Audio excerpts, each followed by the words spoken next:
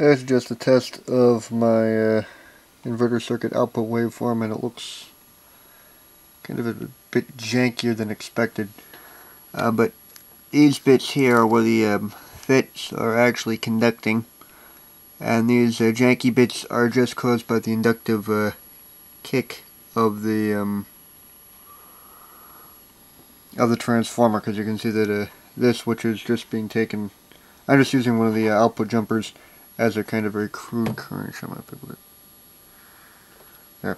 As the current is gradually ascending there, as to be expected from a simple resistive load.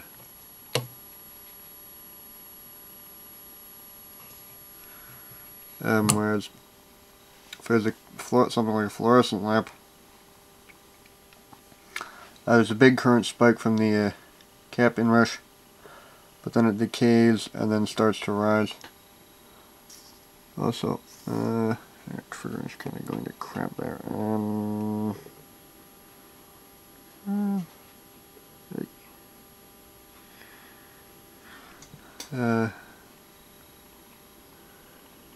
There we go. So there's peaks, and then starts decaying. It's either an overdamped or critically damped system. Can't remember which. If I use a fluorescent lamp, decays somewhat more rapidly, because again the resistive load just clamps the current spike.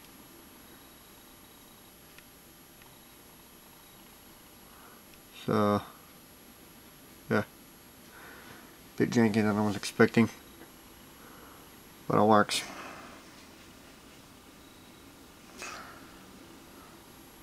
By the way, I'm just using the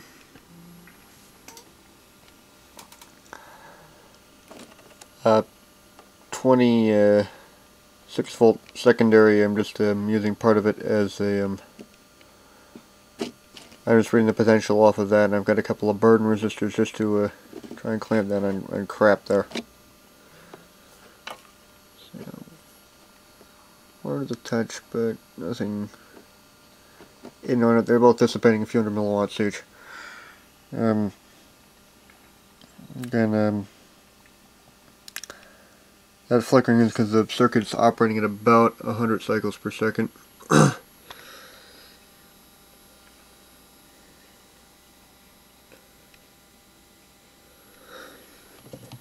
regulation isn't the best, so what I may try and do is something like if the waveform smoothed, just use a RMS to DC converter chip, and just maybe some kind of a compensating algorithm in a microcontroller, or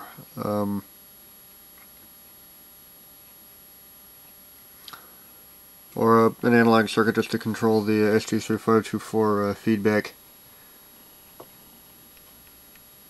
And that's the circuit unloaded. And fluorescent lamp only.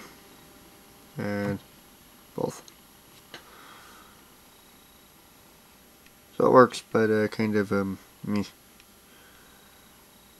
The waveform needs probably a bit more work.